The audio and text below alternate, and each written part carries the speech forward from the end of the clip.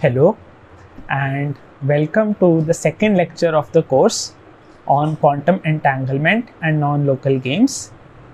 So I am Dhiraj and today we will be completing the analysis for the CHSH game. So we will in fact be showing a lower bound, quantum lower bound for CHSH game.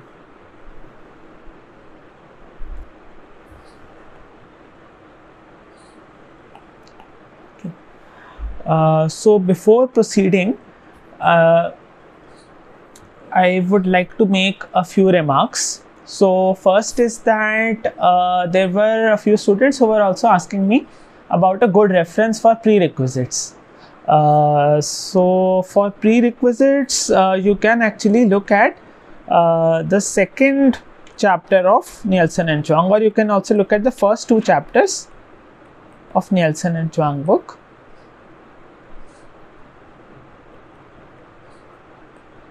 Okay, and by the way, for those who haven't yet subscribed to the channel, please do that. Yeah, you can also like the video if you want and subscribe to the channel. That way you will be getting the notifications for the further lectures which I'll be uploading in this channel. Okay, so let me continue. Another remark which I wanted to make was about the equivalence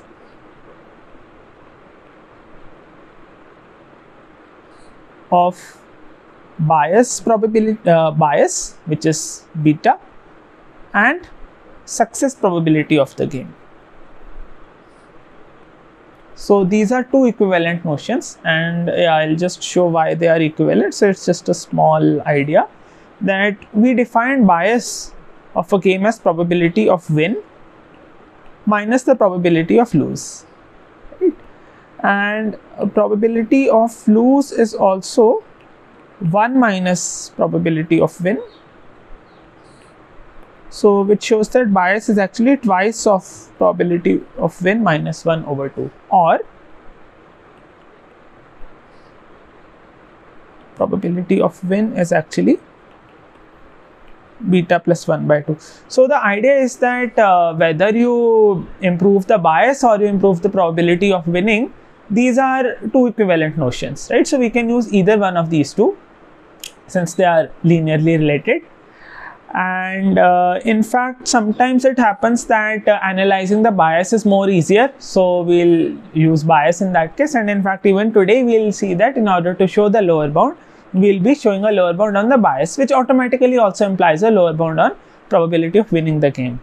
Okay, and so here, from this expression also you can see that so suppose we have a probability of win of cos square pi by 8, right? I think this is also what we showed in the last lecture, that for CHSH game, a quantum strategy gives a probability of winning to be cos square pi by 8, right? So you can check that this will correspond to a bias beta, which equals twice of probability win minus 1, right? So this is twice cos square pi by 8 minus 1, which is cos pi by 4. Yeah, so you recognize this trigonometric identity, which is nothing but 1 over root 2. So in fact, so these two are equivalent, having a probability of win to be cos square pi by 8, or the probability or the bias being 1 over root 2. In fact, we had seen last time that when we analyzed the operator based strategy, right? So we had the Alice and Bob were sharing an entangled state psi, and they each measured an operator based on their inputs S and T, and we saw that the operator strategy gave a bias of 1 over root 2, right? But that's also equivalent to the other version of the strategy we saw, which uses the basis measurements, and that gave a probability of success of cos square pi by 8, right? So these two are essentially equivalent, having bias as 1 over root 2 or probability of success being cos square pi by 8. Okay, and another remark I wanted to make was about the historical background of CHSH game. So okay, so you might be seeing that we use this maximally entangled state a lot, right? And on 2 qubits, it corresponds to the EPR states, which is equal to 1 over root 2 0 0 plus 1 over root 2 1 1. And you might be wondering that why do we have these initials? What are these? So these initials do stand for Einstein, Podolsky, and Rosen. And in fact, in 1935, there was a paper by these 3 authors. So E stands for Einstein, Podolsky, and Rosen. Yeah, I'll actually share a link to this paper. And that paper roughly questioned that, is the idea of quantum mechanics complete? So is quantum mechanics complete, right? And they argued that it is not, and they used this sort of a state. So this is like the high level idea. If we represent the state in terms of qubits, then they took something similar to this state, and they show that if there are 2 parties which share a qubit each of this state, and when they make a standard basis measurement, either both of them will get a 0 or both of them will get a 1, even if they are separated apart. Now here, so the paper actually mistakenly, they were believing that this is leading to some sort of faster than light communication, right? Because even if you are separated, say, miles apart, or let's say even light years apart, and if you measure this state, you are going to get the same outcome. And they made a policy that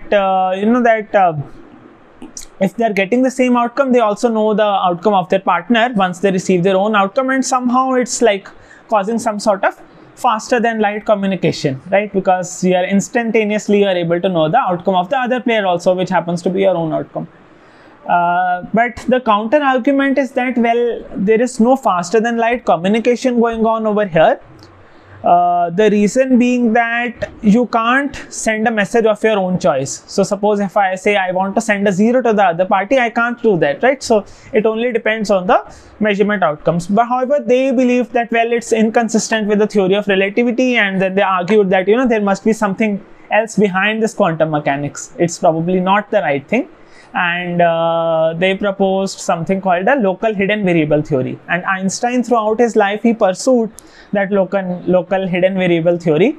And later, this CHSH came, right? So the initial stands for, there are 4 names. Yeah, so actually I'll point you to the name of this, I'll point you to the original paper for CHSH. So originally this was a game which was proposed in 1969, and then later in 1974, Bell took this scheme and proposed this as a test for whether the current quantum theory is right, or whether we need some local hidden variable theory. So, and this test was actually performed in lab later, and after this test, it was proved that we indeed that this CHSH game, it indeed gives a higher success probability. So there is no local hidden variable theory sort of which can explain quantum mechanics, and we need to deal with this idea of a quantum state and measurements and the way we currently formulate it, right? So there are some problems with the current formulation. For example, like what does it actually mean to measure, for example? So those are still there. However, it's just that at least there is no scope for a hidden variable theory. There is no classical hidden variable theory which can explain this quantum behavior. And the CHSH game, right? So this test, so we saw that the quantum players can get a probability of success of cos square pi by 8 versus the best classical one, which is a probability of success of 3/4. So that indeed holds true. Okay. Yeah, so this is verified experimentally, and this is indeed a proof for quantumness also. Another remark I want to make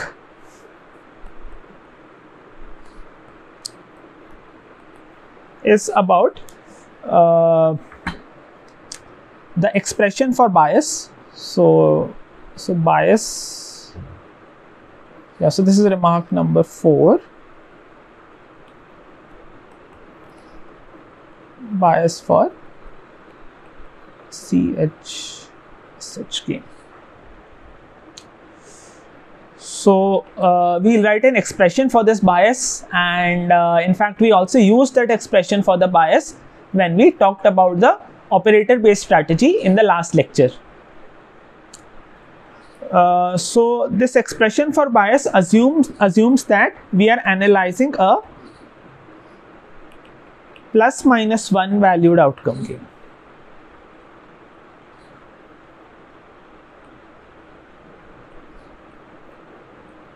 What does it mean to have plus minus 1 valued outcome? So initially what we saw is that in the game we saw earlier, we had Alice and Bob each receiving an input S and T, which was a single bit lying in the range 0 and 1. Now here we have the same set of inputs, but earlier the outputs were also single bits, which were 0 and 1.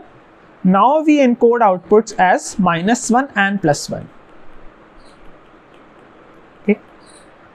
However, earlier we were taking, the condition we needed was that the AND of the inputs S and T equals the XOR of the outputs. Now we will write the winning condition as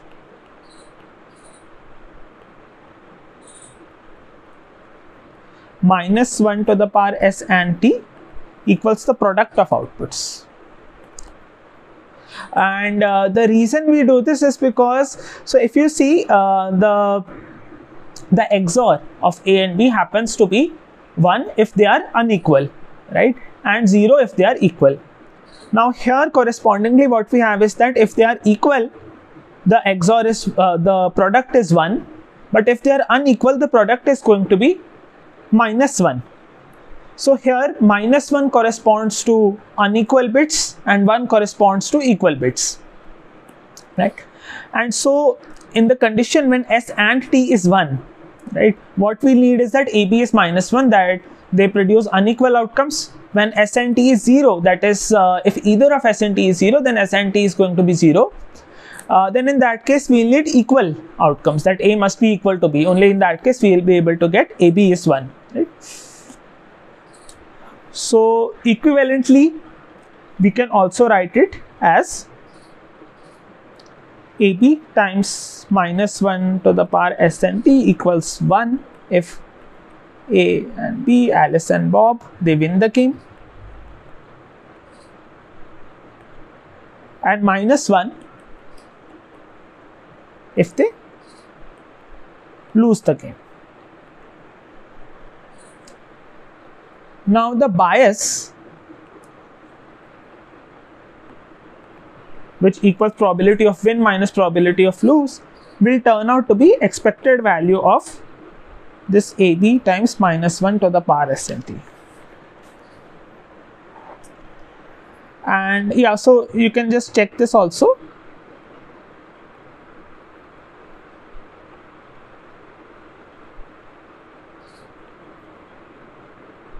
That this quantity is 1 if they win, so this expectation is actually probability 1 times probability of win plus minus 1 times probability of lose.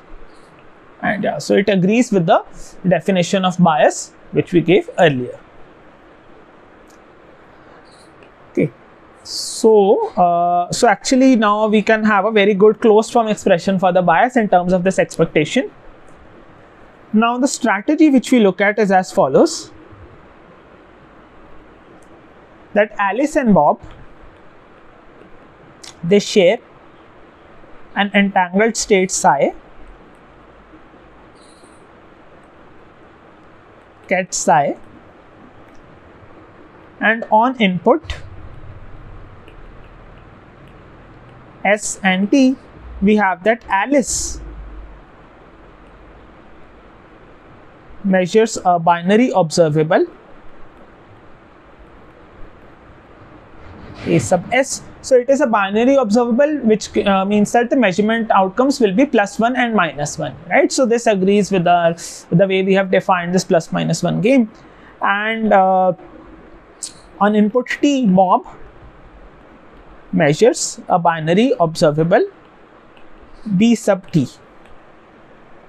Okay. So in this case, our before coming to bias, the expected value of AB given SNT is going to be psi AS tensor BT psi. Why? Because if we look at AS, then it produces an outcome A, and BT, the measured random variable, is B. And we had seen earlier that when we take tensor product of observables, the eigenvalues are going to be the products of eigenvalues of the original observables. And in this case, if I take the expected value of AS tensor BT, then it will actually turn out to be the expected value of AB. So if I take AS tensor BT and I sandwich them between this shared entangled state psi, then I'm essentially going to get the expected value of AB given SNT. But what I actually want is the expected value of AB times minus 1 to the power SNT. And so what I'll do is that I'll average over all the inputs SNT, and I need to take into account the distribution of these inputs SNT. Okay, and then I can just take the expectation given SNT. Okay, so expectation of AB times minus 1 to the power SNT conditioned on SNT, and assuming a uniform distribution on the inputs, we have pi st is 1/4, and from this expectation minus 1 to the power SNT can come outside. The rest of the expression, expected value of AB given SNT, is something I already derived, which happens to be psi AS tensor BT psi. Okay. And last time what we did was that I actually gave you the values for AS and BT. So, and these were operators, and I asked you to verify that this bias turns out to be 1/√2, right? So I hope you would have verified, and in any case, we had also shown a basis measurement based strategy wherein the success probability of was cos square pi by 8, which we have just seen that is also equivalent to bias of 1/√2. Now the question which comes up is it possible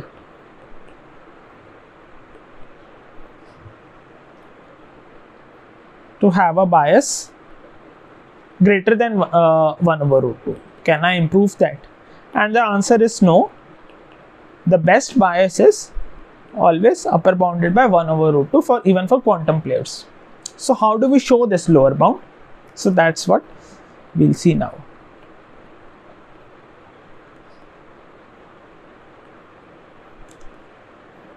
So in order to prove this lower bound, I actually need to lower, like if I can actually so sorry, this, yeah, so actually we are upper bounding the bias, but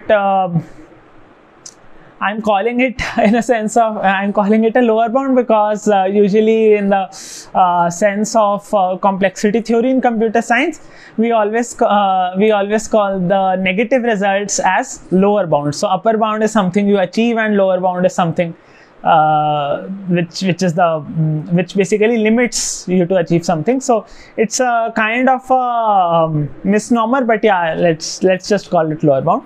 But what we are trying to show is that beta is less than equal to 1/√2. Okay. So that's what we'll try to do that.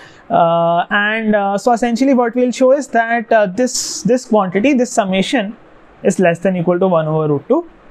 And in order to get a handle on this expression, first I'll need to define two quantities. So I'll define ket V sub S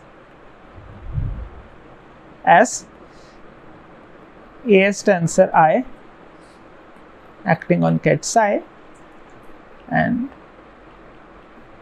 ket W sub T as I tensor BT acting on psi. So AS and BT are binary observables. So here's the first homework for today. Show that a binary observable is unitary. Okay. So it's just a single line proof, and you can also write it in the comments. That will also help me know if you are able to follow the lecture. Okay. So now, given that AS and BT are binary observables, and from this exercise we will be able to show that they are also unitary. So AS is unitary, so AS tensor I is also unitary, and since psi is a unit norm vector and this is a unitary operator, so ket Vs is also going to be unit norm. Similarly, ket Wt will also be unit norm, because Bt is also binary observable which is unitary, and then the tensor product is also unitary, and so this vector which we will get, ket Wt, will be unit norm vector. So what we are saying is that norm of ket Vs and equals to 1 and norm of Wt is also equals to 1. Okay. And if you see this expression again, we have terms of this form, that is psi AS tensor BT psi. Now what I can do is that I can expand out this inner tensor product as AS tensor I times I tensor BT. And this AS, being a binary observable, is also Hermitian, and I is also Hermitian, so overall the tensor product will also be Hermitian. So overall what I can do is that I can also express this as AS tensor I dagger, right? It will also equal AS tensor I only. And the reason I did this is because I can take this right part and use the definition of Wt to be I tensor BT psi, so this right part happens to be Wt. This left part is the conjugate of Vs. See, we defined it as AS tensor I acting on ket psi. So overall this term is going to be Vs inner product Wt. Now I can look back at the expression of bias again.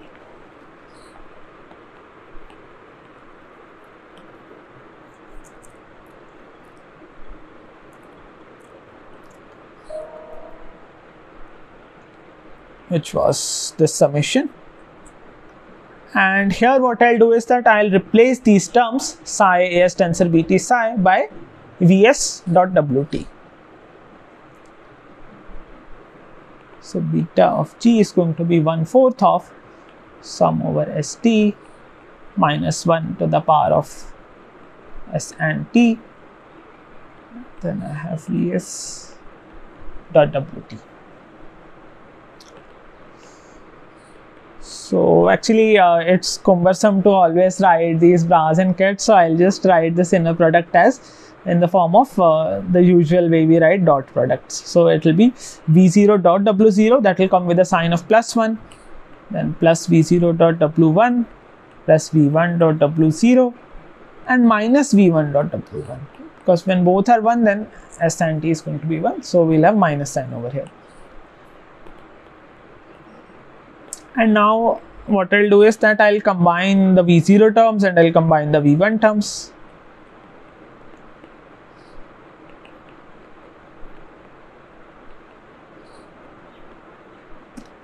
So now I have dot products, so and we need to show that this is less than equal to some quantity. So let's use Cauchy-Schwarz, maybe that will help. So I can write that this is less than equal to 1/4 of norm of V0 times norm of W0 plus W1 plus norm of V1 times norm of W0 minus W1. Now V0 and V1 are unit vectors, so their norm is going to be 1. And so what I'm left with is that 1/4 of norm of W0 plus W1 plus norm of W0 minus W1. Okay.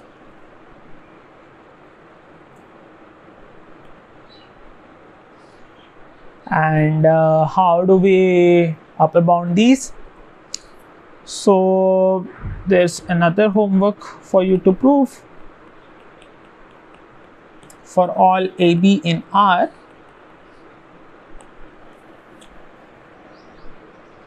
A plus B is less than equal to square root of twice of A square plus B square. Okay, so I can give you a hint. You can either use this AMGM or you can use Cauchy-Schwarz. So both are going to work, but whichever you use, and if you're able to prove it, please write that in the comment section. Okay, and assuming that this inequality is true, what I'll do is that I can now upper bound it by less than equal to, I can say less than equal to 1/4 times twice of norm of W0 plus W1 squared plus W0 minus W1 squared. And now if you expand out these two sum of squares, so you will see that there will be norm W0 square which will come twice, there will be norm W1 square which will come twice, and then there will be inner products which will cancel out. So overall what I'll see is that this two sum of squares will be actually twice of norm W0 square plus twice of norm W1 squared. And so this happens to be twice of, and norm W0 square and norm W1 square are also 1, right? So twice of 4, and this is nothing but square root 8/4, which will happen to be 1/√2. So what we have shown is that the bias is less than equal to 1/√2, or this is equivalent to saying that probability of win is at most cos square pi by 8. Yeah, we can't do better than this. And so this essentially says that the strategy which we have defined so far is the best one for quantum. We can't do better than that. However, it still beats the best classical strategy, right? So it still improves over classical, but yeah, this is the best we can do even in the quantum regime. Okay, thanks a lot. So in the next lecture, we look at the magic square game. Okay, thanks and bye.